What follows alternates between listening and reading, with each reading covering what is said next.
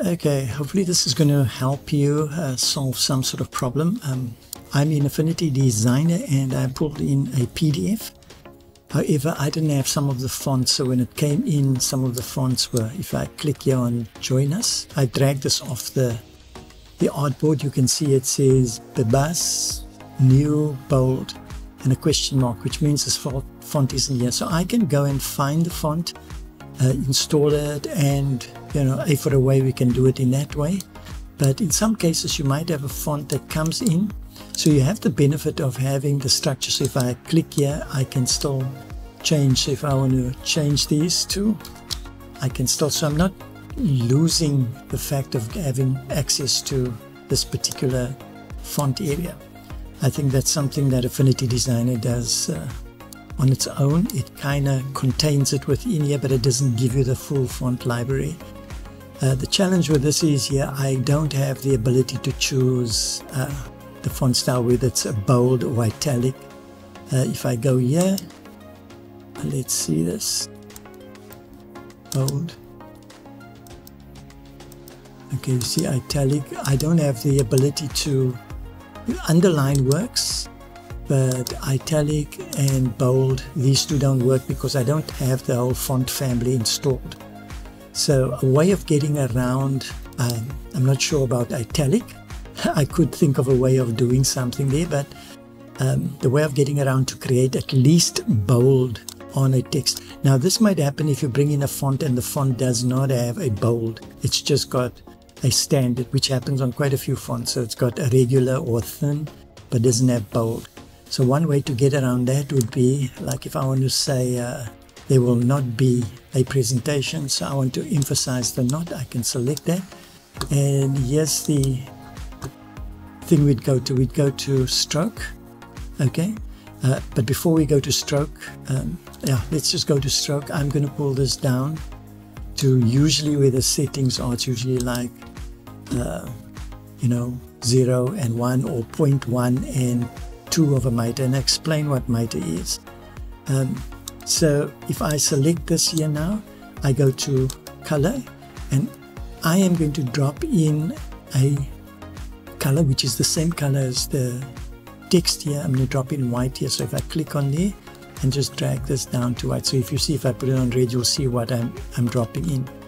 So if we zoom in, you can see already it represents some sort of thickness. So if I go to the stroke, you can see we have it there. So if I put this on 0, it will look like the other letters.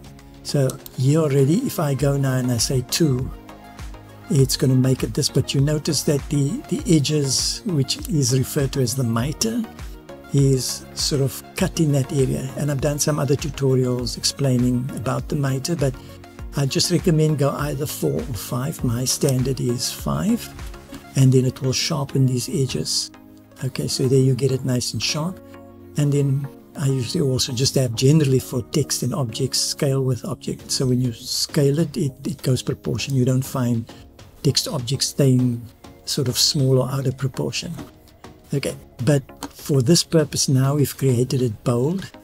And another thing just to look out for, if you don't want to go too high, if I go 5, you're going to see it's probably, it starts to override itself there. So we just want a little bit of boldness, which 2 would be able to give us that kind of sense. And then if you go to the color area here, make sure it's the exact color, because sometimes you might be zoomed out and it looks the same, but it might be a different tone, and when you look closer you see this edge here. The other thing about the stroke that is important is if you look at a line here, the align stroke to center, which means that if the center line is going up like the N here, it's going to fatten the area or thicken the stroke towards the outside and inside. If you look at the first one, is align the stroke there. If we do this, it's going to position it on the line and fatten it only in one direction, and here is the flip side of it. Okay, if you understand that, align stroke to outside, align stroke to inside. So we see what effect it has. Let me click here.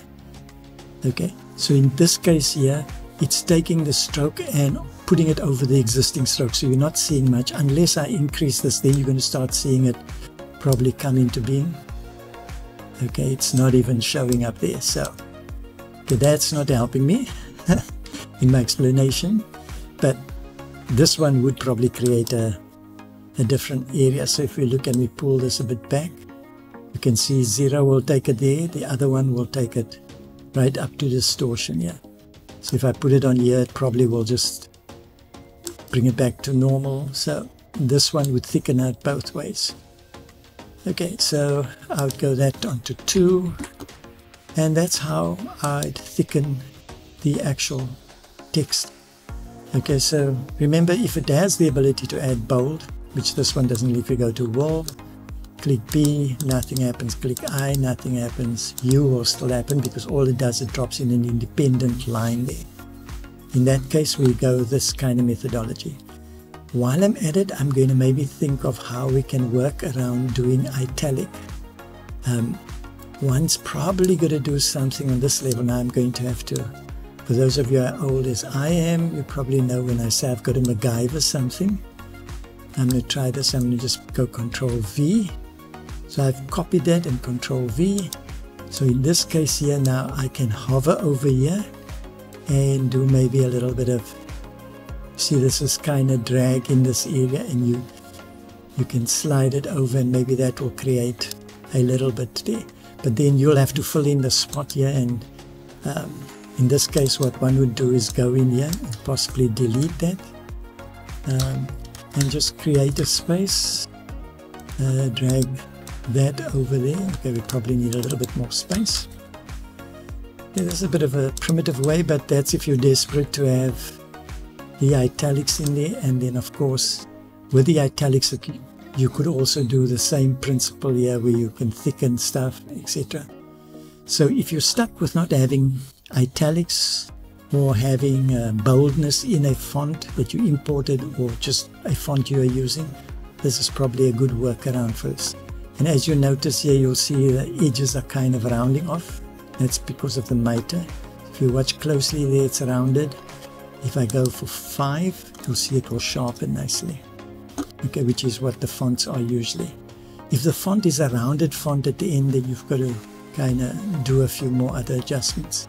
But pretty much this would be the workaround for italic and for bold on fonts that you don't have access to. Great stuff. Hopefully this helps you when you're in a bit of a pickle. For me, that's what it helped me with, just the bold. I didn't need this italic story. So have a fantastic day, and shalom.